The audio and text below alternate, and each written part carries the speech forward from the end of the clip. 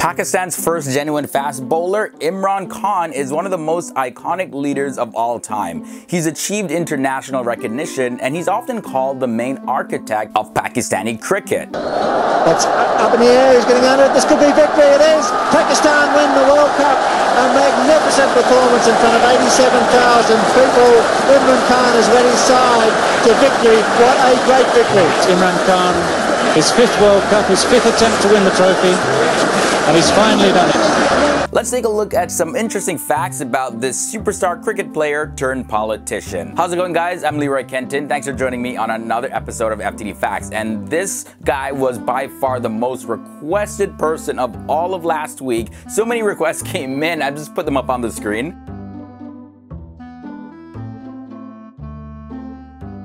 If you're a fan of Imran Khan, hit that like button. Now right away, before we get into the facts, I want to know, who are some of your favorite athletes? Imran Khan was born in Lahore, Pakistan on November 25th, 1952. He's the only son of his parents and he was educated at Aitchison College. He then went on to study at the Royal Grammar School, Worcester, in England, where he learned to play cricket. After that, he was enrolled in Oxford in 1972, where he studied politics, philosophy, and economics. Now, many people don't actually know his full name. It's not just Imran Khan. His full name is actually Imran Ahmed Khan Niazi. Now, I mentioned that his birthday was on November 25th, and there's some confusion online about what his actual birthday is. So like, if you take a look at Wikipedia, it says that his real birthday is on October 5th, while his national identity card, as well as websites like Famous Birthdays, say his birthday is actually November 25th, not October 5th. In terms of his earlier days, Imran Khan was very adamant about being a cricket player at just the age of 9 years old. Then at the age of 16, he made a mediocre first-class debut, and after just playing a few games, he was selected to play for Pakistan while he was still at Oxford. From there, he had to wait another 3 years to play his second test match. In 1974, Khan picked up his first test wicket against England at Headingley, 3 years after making his debut. And then again another 2 years, but despite all that waiting, his determination never stopped, and eventually that paid off for him after he started becoming a more regular player in the year 1976. Just before we continue with the facts, guys, I just want to let you know that this episode of FTD Facts is brought to you by Grammarly.com. If you don't know, Grammarly is one of the leading softwares in improving your English skills. There's hundreds of spelling and grammatical errors built in the software, and it will automatically correct it for you. I have the link down below where you can install Grammarly for free and start using it and see all the benefits. And if you want even more features, you can purchase the upgrade. And the more you support our sponsors like Grammarly.com, like you've been doing in the past, you continue to make these videos possible. So again, link is down below. Imran Khan has also left a huge legacy in the world of cricket. He was Pakistan's most successful cricket captain. He led his country to victory at the 1992 Cricket World Cup. A magnificent performance in front of 87,000 people. Imran Khan has led his side to victory. What a great victory. It's been a team effort. The entire squad, the physio, the doctors, they're all out on the field now. And they're loving every moment of this. Imran Khan, his fifth World Cup, his fifth attempt to win the trophy, and he's finally done it. Playing for the Pakistani cricket team from 1971 to 1992 and serving as its captain intermittently throughout 1982 to 1992. But the whole world of cricket was in tears after Imran Khan announced his retirement in 1987. The great hero Imran Khan, in his last match on his home patch, Lahore, has done what the crowd have been longing him to do. This was after the conclusion of the 1987 World Cup. Well, what a farewell for Imran Khan. He says he'll retire after this series, so this is effectively his last over on Lahore, the ground where he was brought up as a boy and bowled right through his career.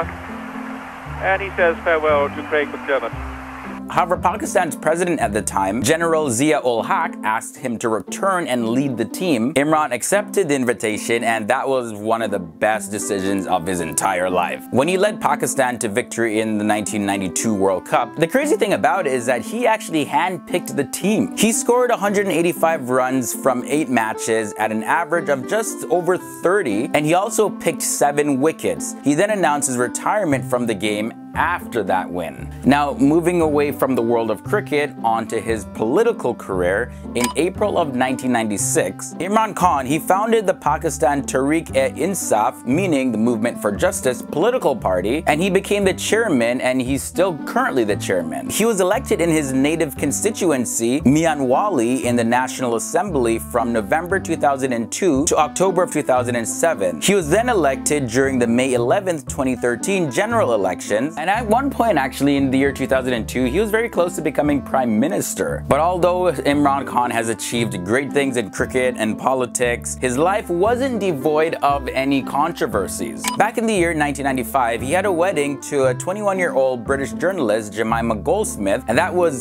super controversial. She was the daughter of late billionaire Sir James Goldsmith, and Jemima had even converted to Islam for the wedding. But while the British media was super obsessed with all the scandals surrounding Imran Khan's image and everything, in Pakistan, people, were expecting some sort of political fallout from this relationship. So it's no surprise that their marriage ended in the year 2004, reportedly due to their differences in political views as well as Imran Khan's involvement in politics. Bye, Mara. Happy day for you.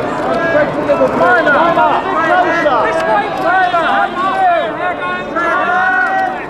But that wasn't just the only controversy in his life. In the year 1994, he admitted to ball tampering in Test cricket and scratching the ball with a bottle top once in a county match, and that was back in the year 1981. Later in the year 1996, two former England cricketers, Botham and Alan Lamb, sued him for libel after he allegedly called them racist during arguments over ball tampering. Luckily for Imran, he ended up winning the case. Basically, I'm lower the microphone, please. Overjoyed. I thank the Almighty that whatever I'd been saying for 2 years, I've been vindicated there, that I never called anyone a racist, an underclass or a cheat, and that has come true.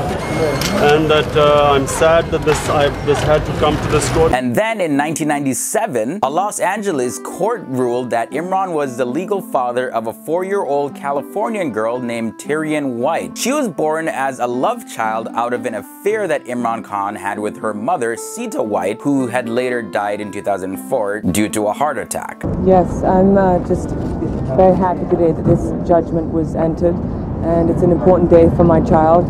And I think that Mr. Khan should make an apology to the people in Pakistan for running his campaign on a lie. I think it's time for him to take responsibility for his child, and I'm just extremely happy. And then he was super popular in British gossip columns for having relations with journalist Susanna Constantine, as well as Lady Liza Campbell and the artist Emma Sargent. You were regarded as something of a playboy, as I recall, among the Pakistani team. We evolve, we human beings. We are humans, otherwise we'd be made angels. So we make mistakes, we learn, we evolve. But with controversies aside, that never stopped Imran from having a very successful career. As a bowler, Imran had genuine pace and could move the old and new ball in the air. That's got to be close. He didn't offer a shot, and Barnes is out.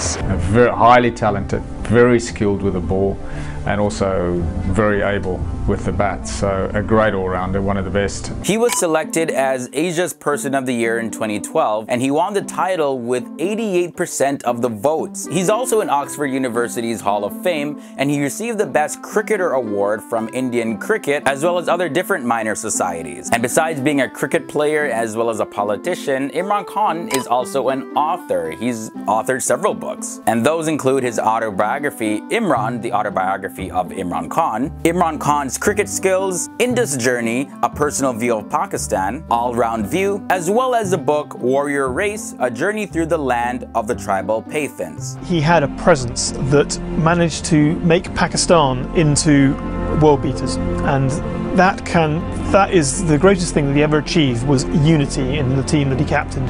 I want a change in Pakistan. We wanted to get rid of the system which is stopping the potential of the country going up.